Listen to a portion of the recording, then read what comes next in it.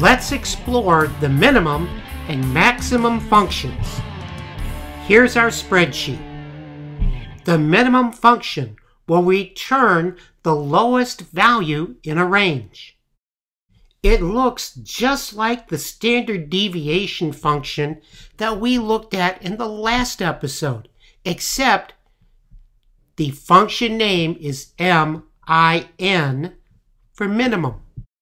Maximum returns the highest value in a range. And this is what it looks like.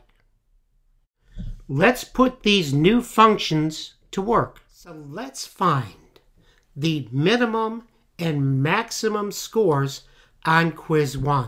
I'm going to locate my cursor at cell B14, and I've already got my label next door. And now I'm going to type in equals MIN for minimum. Define the range. Put in my right parentheses and return. And it says the lowest score was a 4. Now if you take a look down column B, yes, Mike got the lowest score, 4. Since we're already at B15, let's go ahead and let's do maximum. It's equals max, left parentheses.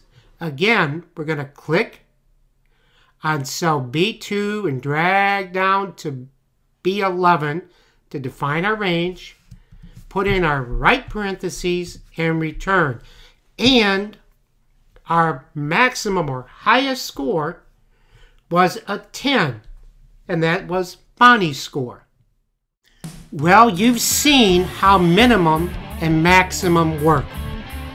Practice with those, and next time we'll look at median.